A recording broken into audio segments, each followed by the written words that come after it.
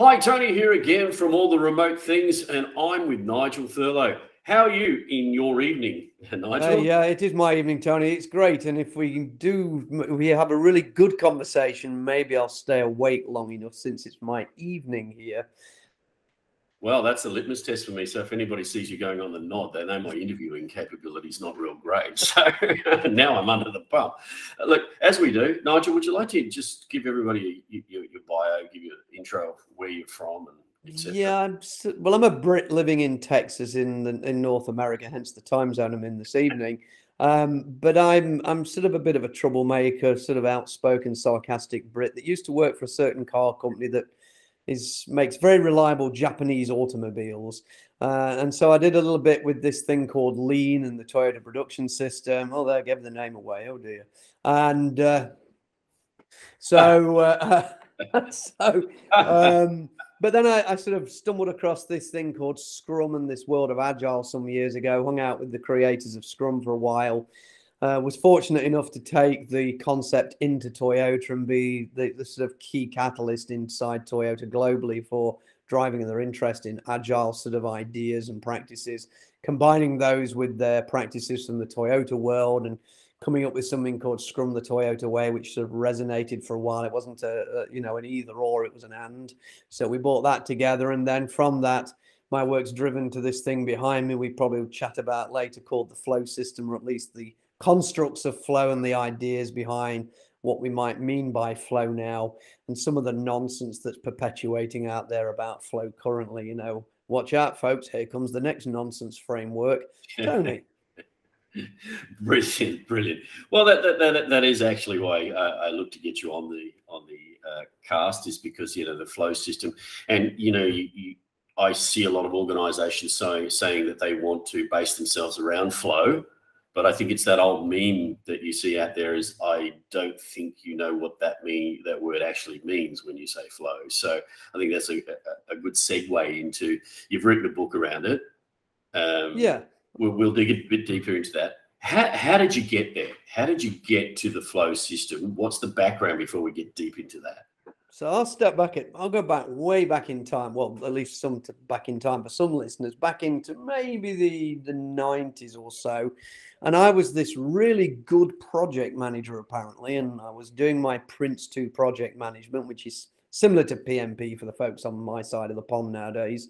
And I was doing this I'd gone through the becoming a technical engineer and a technical manager, and then found that project management seemed fun and they paid me a little bit more money. So I started to understand all these elements of project management, and I thought I was really, really good. And then I got hired by Comcast, which is a US telco company, and they hired me into Europe. So moved me over to Belgium for some years, and I sort of started to enjoy the telco world. And then the big telco crash came in around 2002, 2003. And then I was looking for a job, and I was out there on the consulting market because Comcast had pulled out of Europe in the middle of the telco crash. So I found myself wanting for a position, and this certain automotive company, these Japanese folks, Toyota, said, hey, we're looking for a project manager in enterprise architecture. So would you like to come and do that job? And so I joined Toyota, knowing nothing about Lean really, other than what I'd read in books and lots of the books by the late great Norman Bodek. And I joined Toyota, and for the first 6 months, I used to resign every day. I spent every day, I'd go home thinking these people are absolutely stark staring mad. Had no idea how to run anything. Here was me. I had been in the industry for many years. I was an IT guy and good project manager, and these folks didn't know how to project manage themselves out of a wet paper bag. However, suddenly I had this catharsis, and when it happened, I don't exactly remember, probably around the 6-month mark, suddenly the penny dropped, and I suddenly got it. I suddenly understood the Toyota way, the Toyota mindset, the Toyota way of working, and the Toyota production system. Then the next 5 years I describe this, I think it's even on my LinkedIn profile, as the best professional training of my entire career. And I was actually paid to be a member in deep immersion in the Toyota production system.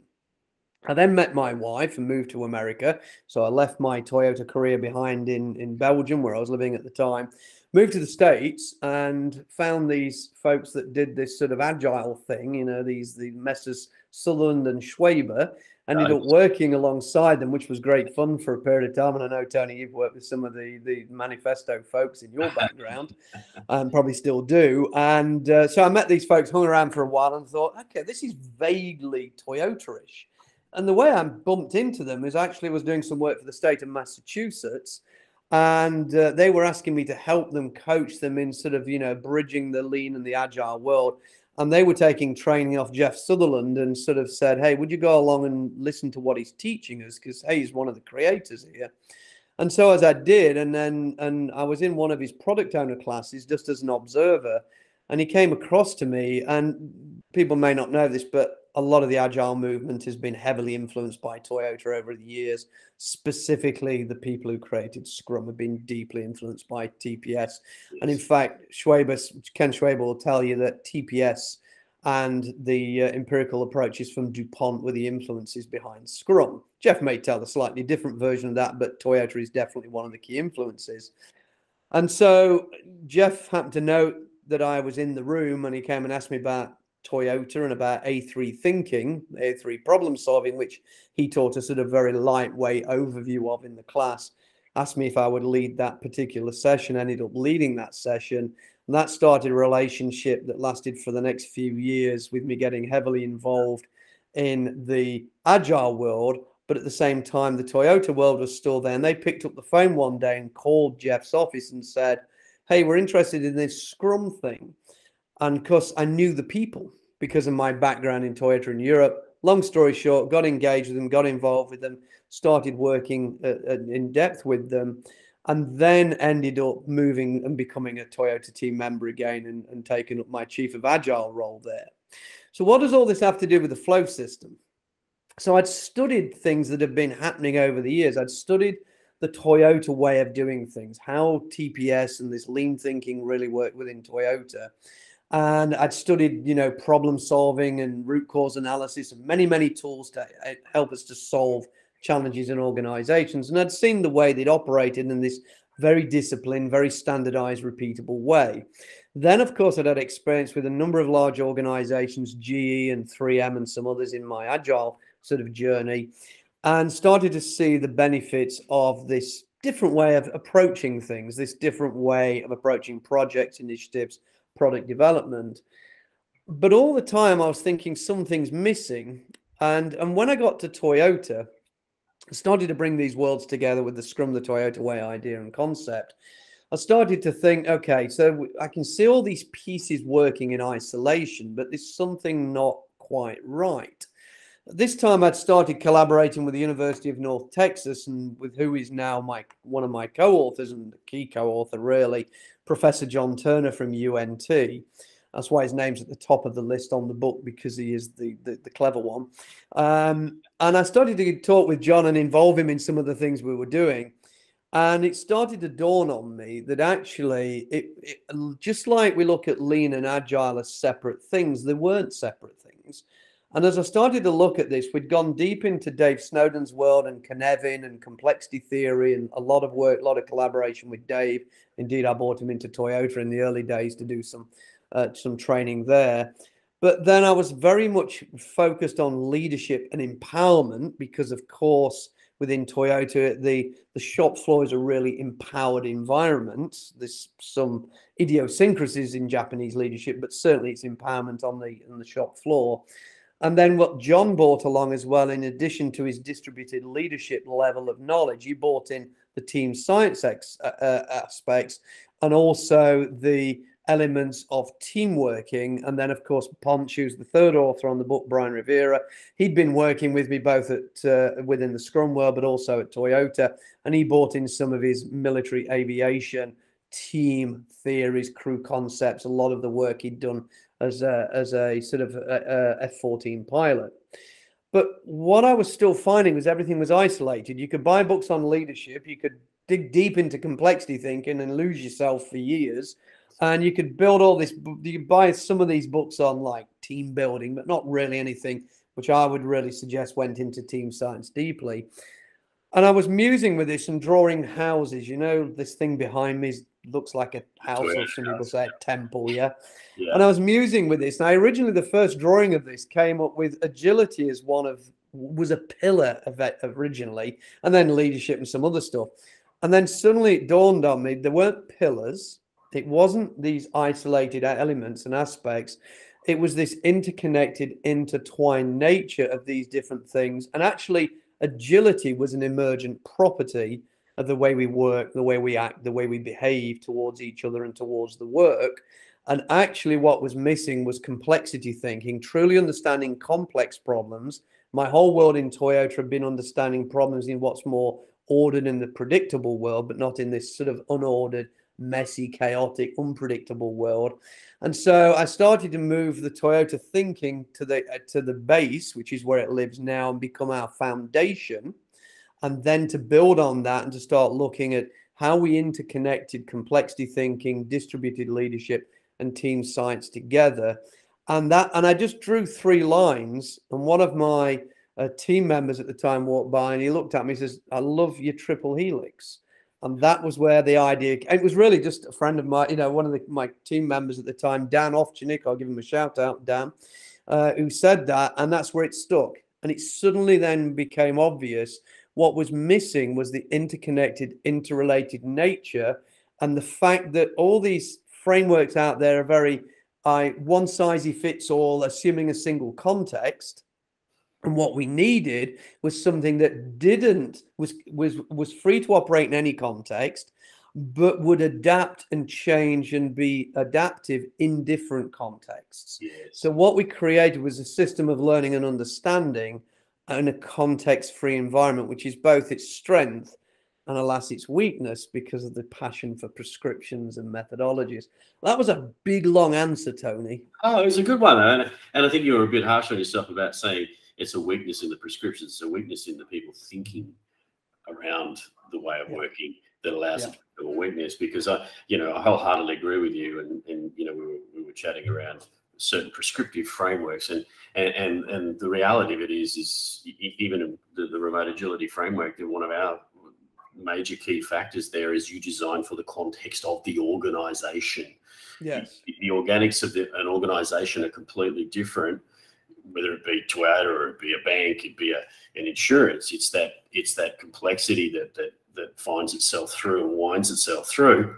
And then you add in that kind of leadership mechanisms around that. You got traditional versus, you end up with these 3-speed economies all over the place, where your fastest leg might be agility because they've spent a lot of time building this fantastic delivery engine, but we haven't thought about the complexity of how that works with the governing of the system as a whole. Therefore, we end up in problems. Dave Snowden has a word, he calls it universality. Well, I mean, it's a word that's in the dictionary, but universality. And he says that people are trying to portray frameworks and tools and methods as this giant universal one-size-fits-all thing. And there is no universality. There's that concept we've talked about in previous calls I've had with different people about bounded applicability, which means that all tools, a pen has a utility, a microphone has utility, but they have a limit to their utility. They're designed for a certain contextual use. And the same applies if you're doing deep sea diving or doing oil rig repairs under the waterline. That's a very different context than if you're in an emergency room or you're flying a plane or writing software or servicing a car. Now, all tools have value, and where some of the large prescriptive frameworks have fallen down, they've just sort of vomited all these tools on a giant landscape and gone, here's this universal framework that'll solve everything.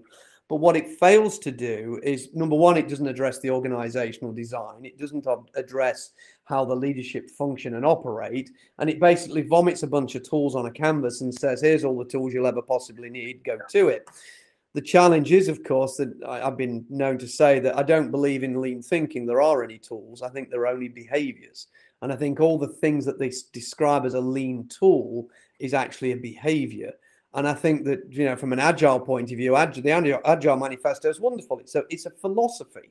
We can choose to align to it. We can choose to adapt our behaviors to sort of support some of the values and principles in it.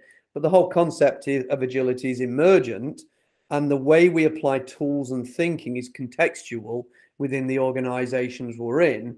And therefore, trying to just sort of provide a template and say, follow this, just is never going to be effective. And that's what I was trying to get away from.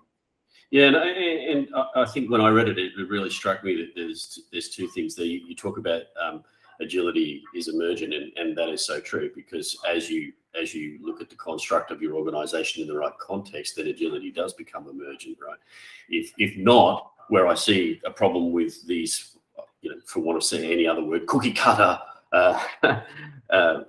processes and frameworks that they put in place, is what they then do is try to change the construct of the organization to satisfy the landscape of the page that you were just talking about, yes, rather than actually looking at the construct of the organization in its totality, and look at how do we create flow, and then for what are the things that we need then to enable us to do so.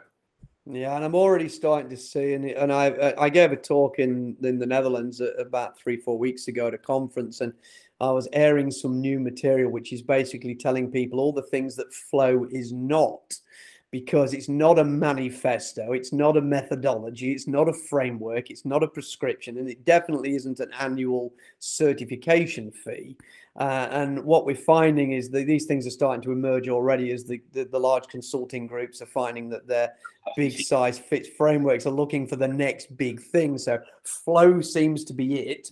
And unfortunately, they're missing the point that flow is a construct. It's not any of the things I mentioned previously, but I only wait for the Flow Master certification to come out, and all this nonsense. I've actually heard someone call himself a Flow Master once before, and it didn't do me any favors at the time. I'll have to we'll just leave it with that. Yeah, let's move on. And I think that that's what we were having that chat, and I was saying to you that it goes back to that meme, right? And that meme is literally, for me, is that I think the word flow, I don't think you know what that means when you use that, right? So, Indeed. and what I would say to people, if you haven't read this book, have a read of it, because the one thing I really like, Nigel, in that is that you have done something that I've seen for a very long time people struggle with, and you've managed to merge agile and lean and how the two work together. Because I can tell you now, having worked in different organizations, the very first question you get is, well, how does lean work with agile? How does agile work with lean? What's the difference between the two, right? And that's something that I think is not been well presented. I'm going to comment on that, because a couple of things that I when I talk to a lot of agile practitioners, and there's a lot of really good agile practitioners out there, don't think I'm knocking them, and I certainly aren't, but there are a lot of people who got the certificates, read the manual, the 16 or 14 page guide, probably read the horrific, bastardized version of the Scrum book, or whatever the hell they call that nowadays, which is the 700 page version of a 14 page guide. So please don't read that, folks. Just ignore it. Read the 14 page guide. I mean, not the other one. But what I find is a lot of people who are preaching the agile mindset stuff and the lean thinking, and they describe themselves as lean agile blah blah blah coach, or soon it'll be lean agile flow coach or something like this. They lack a basic grasp of the lean fundamentals. They've never actually worked in a lean organization, or they've never took the time to understand those fundamental roots of it. And if you actually look at my thinking is becoming more simplified as I get older, maybe because I'm losing my gray cells, but I'm starting to simplify the thinking, because if you take the fundamental lean concept of a value stream, and there's lots of different words for it, and even these people now trying to come up with the value stream consortium and these value stream management folks, and it's just nonsense, yeah. And they're sort of saying, well, they're just isolating it to a digital value stream as opposed to the sort of end-to-end value stream. So if you take any organizational context, any organizational structure that delivers products and services or something somebody perceives as value, and then there's a way we get from the concept or the customer request to the delivery of the value, the cash, where they pay us money. And there's a bunch of things happening in the middle. Well, that's all a value stream is. But when you actually start to look at an organization, you start to find there are significant constraints within the organization to delivering value. Now, going and slamming a bunch of folks doing agile somewhere in one of the tech teams, somewhere along that value stream, is a sub-optimization, as Deming used to say back in the day. And there's nothing wrong with the techniques, but it's a sub-optimization, because what you've actually got is this end-to-end value stream, which has all these different constraints in these discrete departments like procurement, vendor management, legal, finance, and then you've got compliance and governance and all these other processes that we have to navigate to deliver value. Well, I've started talking about this concept now of DevOps as an enterprise concept. So people are all talking about value streams as a digital thing. So I thought, well, I'll take the digital thing, the DevOps thing, and now talk about it as an enterprise thing. Because if you want to optimize how you deliver value and services, you need to eliminate the constraints in the system and optimize the flow across the value stream. And then if you want to create space for innovation and creativity, go and eliminate the waste in the system. This is basic lean thinking. And so I've said quite often, if you want to be agile, first get lean. Because if you can eliminate these constraints to delivery, you create the space for rapid decision making, rapid execution, that's business agility, and innovation and creativity, which puts you into that disruptive innovator space, the Teslas and SpaceXs of this world, where a lot of people want to move into that space. And so that's some of the narrative I've used, but it does pain me that a lot of the education out there for the agile practitioners is just missing some of this fundamental knowledge and learning.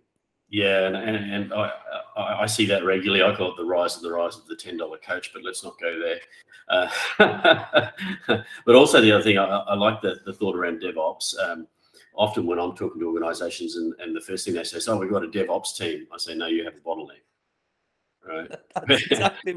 So literally, DevOps is something that should permeate everything that you do or everything that your teams do. Yes. You have a DevOps team that supports some of the platforms, but if you have a DevOps team, you have a massive bottleneck. Look, we could keep going with this forever, but I'm going to. Yeah, I know we could. Yeah, we could bury ourselves. I do really want to talk about, because you're so much more than just the flow. But people really, if you want to see flow described the best way I've ever seen it, and I'm not just saying that for fun because John's here, Nigel's here, sorry. Go and have a read of it. Yeah. So, there's John Turner, Nigel Thurlow, and Brian Rivera on that. And all of them are brilliant people who put together this in a fantastic way. All right, let's take a little step to the right. Sure. And there's another book that I know that you were involved in, and I know that you've been involved in this work quite a bit as well. So that's the lovely Kneffin, and weaving the sense making into the fabric of our world. Talk to me a little bit about that. And while we're at it, it still sort of harks to your flow anyway, because I know that the complexity thinking, which is on the wall behind you, the Kneffin is wound into what you're thinking anyway. Yeah, so Knevin was coming up, and it's Knevin. I'll just try and help you because of Dave. It's a verse, sounds like Kevin, Knevin. Took me years, trust me. It's like the guy who wrote the book on psychological flow, Mihai Csikszentmihalyi. That took me a lot of practice, so I just use that whenever I can. But no, let's back to Knevin. So it's coming up to Knevin's 21st birthday, I believe, was the significance of that. And the gang behind Dave's company and including his wife and daughter and the whole family were in on this secret. So how we managed to do it, the people behind the scenes here, so when Sonia was involved with Dave and a bunch of other folks, they conspired to get a bunch of authors, very, very austere collection of, amazing collection of authors, very, very talented people together to write Knevin-based chapters, stories, anecdotes, things that resonated in the Knevin world, and to bring this collection of stories together. And in fact, one of the chapters I would highly recommend, there's a whole section about diabetes. One of the authors wrote in the book then, if I could remember the name, I'd flick through the book if I had it next to me and tell you. But there are some fantastic stories about complexity thinking, and where Knevin fits, how Knevin works as a sense-making framework, and how we make sense of the world in which we live, which is what sense-making is, to sort of paraphrase what Dave would say. And so we all got together, Now, you mentioned John Turner, and I'm going to give him kudos here because he's a real professor at University of North Texas. And he's been without him, that book you mentioned, the Flow System book, would never have been born.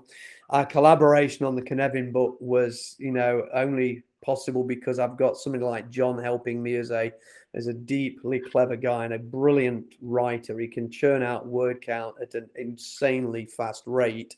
So together we're able to write a great contribution, something I enjoyed immensely doing and be a contributor to that book. There are many other pieces in the book which are better, in my opinion, far better.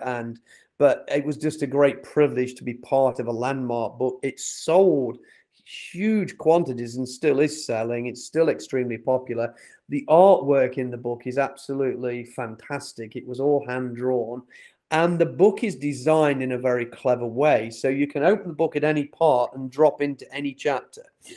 And then there are symbols which guide you into other parts of the book on different journeys you may want to follow through the book. So unlike most books where you start at the beginning, finish at the end, you can actually take a journey. And that may be a little bit, there's a lot of influences in Dave's life, like, Tolkien and the authors of Alice in Wonderland and even Winnie the Pooh, for goodness sake. So there's all these famous authors that have influenced Dave's thinking. And so the book was sort of built in a way that it could be navigable as a different journey of discovery for every reader. And it's a really, really cool book. I've got 2 copies. One I bought and one Dave sent me is signed to me. So that one stays on the shelf. The other one I enjoyed delving into. So yeah, it was a great thing to be part of. And I'm very proud we were part of that and very pleased that it became part of what it was. Yeah, it's good. And the reason I brought it up, not just because you'd be part of it, but for me, I think the reason it's been successful, or the reason I do say to people, if you want to understand Cynefin better, is what it actually does is it puts real world examples. Yeah. And I think, one of Cynefin's weaknesses, and I would say that today, is it takes a lot for people to understand where that fits into the real world. If they just for me, it's really easy. Tony, it's really easy. Get the picture of Cynefin, put a line down the middle. Dave will kill me for saying this. He'll say me.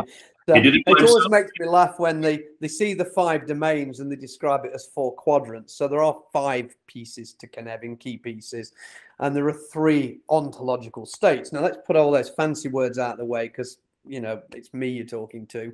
So if you look at Cynefin, as you're looking at Cynefin, on the right-hand side, you've got the predictable world, the ordered world. It's linear, predictable, understandable, ordered.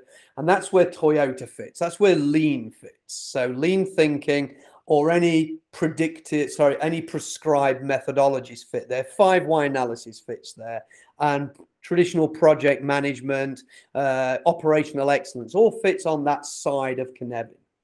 On the other side of Cynefin, now we're looking at the left-hand side, that's the unpredictable, unordered, sort of non-linear world. And those tools from the right don't work there. And on that side, we use things like narratives and storytelling and sense making, some of the new techniques which people should start to look into and learn and study.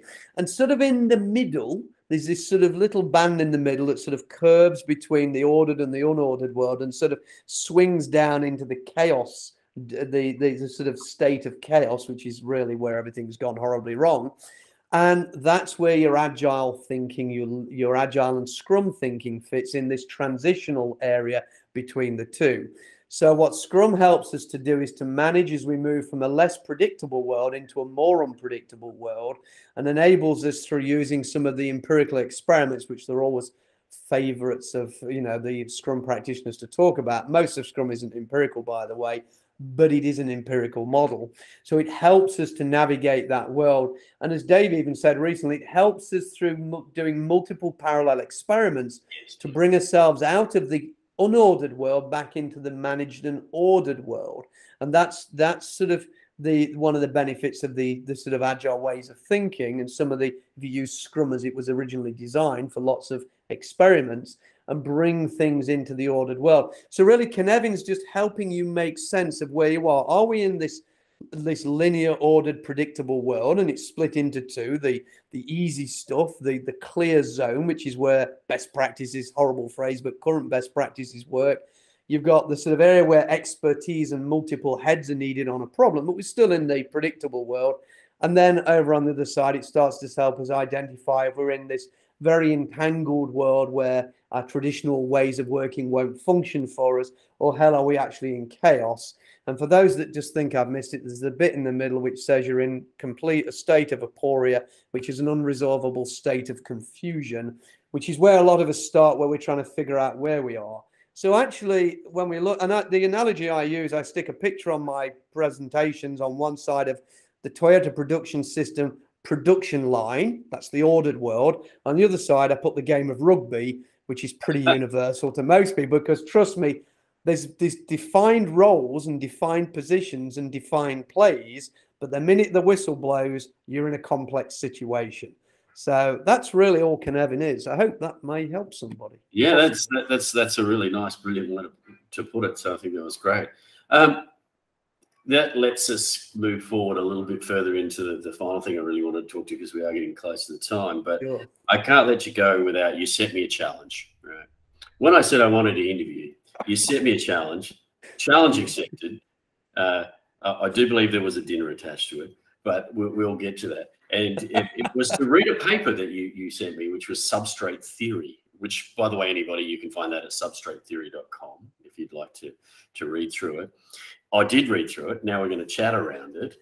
So having been reading it, and I looked at it and I understood it as you trying to do, my understanding of it is that it's you're trying to describe how you might take, using that substrate theory, the way to actually scaffold and think about how you might use Cynefin within an organization, right?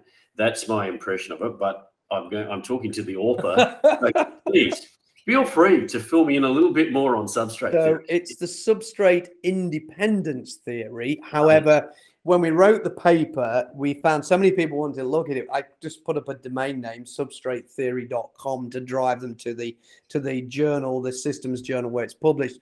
I have to say it's the biggest, it's not selling because we don't sell anything, but it's the biggest or most popular downloaded paper in the journal's history as far as we're aware, which is insane. It took Dave, myself, so Dave Snowden, myself, John Turner, Professor Turner, worked on this for a number of months. It's about 35,000 words. It's a lot of pages. It went through the peer review process. The first time I proofread it as an author, it took me 6 hours, and that was somebody who'd been involved in the authoring of it. But basically what we wanted to do, we wanted to sort of look at some of the different things we'd been working on, bring some of these different things together. Now, the theory we're working on, we're sort of concerned with social systems capable of learning, self-organizing, and adapting to their environment. So they're words that should resonate with practitioners in some of the dark arts in this agile world that we practice. Now, we talk about complex adaptive systems. If anybody listening wants to know what a complex adaptive system is, look in the mirror, and the reflection that you see is a complex adaptive system. That's you. Okay, these are systems that are not predictable, not linear, not ordered. This is way into the other side of the Cynefin diagram. And with complex adaptive systems, they can adapt through emergent processes. They result in the systems repurposing themselves into new coherent structures to sustain their fitness. So that's a simple explanation of what it is. Now, the substrate independence refers to the information being the underlying property of a host system. And that's the bit that's really got me excited, because we're talking about information, and we're talking about the flow of information. Now, we do get into a lot of other topics like scaffolding, which focuses on the flow of information through a system rather than concentrating on some perceived goal or outcome. And so scaffolding in this respect is the cognitive version of a constraint or lack of control. And scaffolding provides an enabling constraint. So an inhibiting constraint is a rule. Don't do speed limits, that type of thing. It's the things you are not allowed to do. Where an enabling constraint is a type of set of guardrails, if you like that. Always use the bowling alley metaphor. When you take kids to the bowling alley, 10-pin bowling, you put up these side barriers so that the ball doesn't drop in the gully, because otherwise every time they threw the ball, it would be very disheartening for young players learning the game. So we create this enabling constraint so the ball can move freely on the alleyway within that sort of those constraints we provided. So in the business context, enabling constraints are saying to the agents in the system, the people, the machines, the technology, you can do whatever you want within these constraints, within these guardrails. We give them freedom to function. So scaffolding can provide an enabling constraint. Now, Dave did call me out on this recently, so I'm going to make sure I get it right this time. So traditionally, scaffolding is seen as a temporary structure which you can assemble to help a system achieve some sort of outcome, if you like. So you may see Scrum as an enabling constraint, as a temporary scaffold for a team that's learning to operate in a certain standardized, repeatable way. And for me, Scrum is PDCA with, you know, some enabling constraints like a product owner, a Scrum master, and some time-boxed events, but it's still PDCA in its basic format. And so eventually the scaffold can fall away, be removed, and the organizational unit doesn't require the scaffolding anymore to function. But Dave did remind me that some scaffolds are permanent, like your skeleton, because he said if I took your skeleton away, you'd just be a pile of mush. So you've got endo and exoskeletons, but mainly we're concerned with using scaffolding as a way to enable some outcomes or some sort of system sort of performance. But the information stuff has really got me very excited, because we start looking at information and the flow of information, because we started to do some of the reading of the literature, and of course it's all in the paper and the cited links are in the paper, because information is the precursor to life. So once life is established, it has the information carriers and executor mechanisms that are selected for increasing, preserving the likelihood of their own persistence. And that comes from some of the work that's out there in information theory, and that's been around for some time. So we've started to look at the fact that energy follows information. And at a very simple level, within a system, most systems are concerned with the exchange of information, whether that's information to aid manufacturing, information to aid knowledge work, information. Hell, we're exchanging information here verbally in a video call. And so there's some concepts of logical depth, which is the cost of being able to get at that information. So information depth, or the information value, is defined as providing actionable information. So we're in this in the world of big data, we're in the world of digitization, we're in the world of just, petabytes of data being generated continuously. But the more time and energy needed to obtain information, the deeper the path to that information. So logical depth refers to the cost of obtaining that information. And so the statement that energy follows information, as we start to increase the cost of getting, or the logical depth of getting to that information, we increase the energy cost for getting to that information. So what we're trying to do, and this is where you start to come back to lean thinking, you start to come back to some of the basic fundamental principles, is to remove the constraints to allow us to improve the flow of information in organizations, in society, in the work we do. Now, this is just one part of the paper, but it's something that I latched onto, and I give full credit to Professor Turner for bringing this piece out, because this then segues into a lot of what we're talking about when we get into constructor theory, which is the work of Deutsch and Marletto, papers they brought out in 2013-15, bringing out some new theories in physics. And this brings in how we start to look at counterfactuals. So we consider all the things that are not possible, not just the things that are possible. We also start to look at how Cynefin fits And in the substrate independence theory, the paper we wrote, we start to look at the environmental states through the three ontological states. I mentioned them earlier: the ordered domain, the complex domain, the ordered state, the complex state, and the chaotic state. So we start to bring these different things together and then start to propose a new theory for how organizations might be able to manage more effectively in complex situations. We do address the theory of constraints. We talk about where Goldratt was with the theory of constraints, and we start to talk about using the concept of scaffolds instead of constraints. And indeed, Dave's done some work on that independently as well. I don't know, Tony. There's 35,000 words of stuff here. I'm jumping around a bit to give a flavour of this. Yeah, I think it's good that you've given a flavour, because what I would say is, anybody's interested, go and read the paper. What I would say from the point of the remote agility framework, I was just reflecting back on that. Yeah, we were conversing is that myself and another gentleman, Phil Kaczynski, and a couple of others, we came up with the remote pillars of governance within the actual framework itself, and one of those pillars is information. And notwithstanding, when I was reading this, and as I said, reflecting back to you, is that flow of information.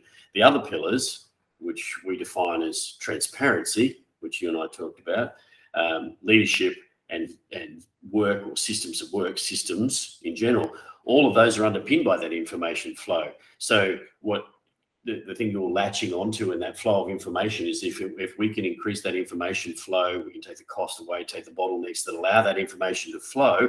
Therefore, your transparency is then able to be done in a way that's usable. You can be transparent about those things that you need to.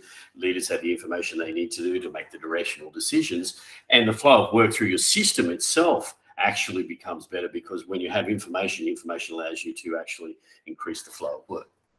So it's interesting, because I moved away from using pillars because I wanted to show that there was not either or, it was this interconnect, and that's just my way of doing that. So these are not pillars behind me, they're helixes or helices, depending on your version of English. But so you're talking about the information. So scaffolding is a metaphor for how information and knowledge are absorbed and how learning is structured. So in education, scaffolding is viewed as a means of closing the gap between the learner's current knowledge to their desired knowledge, allowing them to perform a particular task, activity independently, etc., which could not have been done previously. So scaffolding is defined as a temporary structure for supporting something until that something is able to stand on its own. So that's where that starts to fit in with it. I mean, as I say, I could talk about this till the cows come home. We don't have the time. But this is where we start to see scaffolding is being different from a framework, because a framework provides a structural form for items to be placed upon it. And of course, a framework is a basic structure on which other things can be built, which is why some of the things out there calling themselves framework just aren't frameworks at all. Correct. We all know who we're talking about there, Voldemort. But the point is this, that we define some new types of scaffolds out there, things like temporary, permanent, elastic. Dave's very proud of one he calls the dark constraint, or the dark scaffold, which comes from his work on dark constraints. So there's a few good things in there. I mean, it's not an easy read, but it was designed, because it was written as a paper that was peer reviewed. It's designed to suggest some new theories, some new ideas. The advice I give to people approaching it: ignore the abstract, because that's all word gobbledygook that was written for, indexing and other reasons on the journal. Then go through the sections in the paper. It's beautifully sectioned out. John did a lot of work to chunk it, as it's called apparently in the writing world, to chunk it so you've got sections which look at scaffolding, Cynefin, constructor theory, information theory, these different things. Then on their own, those stand as valuable chunks of information. And then as you get deeper into the paper, you start to get how we bring these together into what we call the substrate independence theory, and how we use Cynefin and scaffolds in ways to enable organizations to function more effectively. What's happening now is we're doing some experiments in organizations. We're working with we're actually testing these things empirically in organizations. I'm working with one particularly. And of course, some of this will feed it. There's 2 more books coming this year. One of them later in the year is a collaboration with Dave Snowden. He's already announced it once himself, so it's not a secret anymore. But we're collaborating with Dave. We're actually writing a book on decision making in complexity. And since John has just been and presented at a conference for clever people, basically a peer review type conference, we are introducing the concept of system 3 thinking. So you heard it here first. You've got system 1, system 2, thinking fast, thinking slow. So we're bringing out a theory of system 3 thinking, which is decision making in complexity. That book will probably come around the autumn, or for the Americans, the fall of this year. And the precursor to that, we're bringing out the second book on the flow system, which is more the practitioner's guide, which is for the it's like we take Cynefin and we make it easier for people to understand. We're taking the flow system and moving that firmly now into the hands of the people executing, and showing them how to execute and how to use some of the ideas that we put in the first book and delivering those to the market. So there's a couple of things to look forward to. That second book is probably 3 months away from being available. That's fantastic. Look, we are very close to the end of our time. So, and we could, I say this often to people that are on it, we could keep going, but Indeed. To give it an end. How can people get in touch with you if they've got questions, they read this thing, or they want to actually have you come work with them? Sure. Well, if they want to find me on LinkedIn, I set up some domain names to make this easy.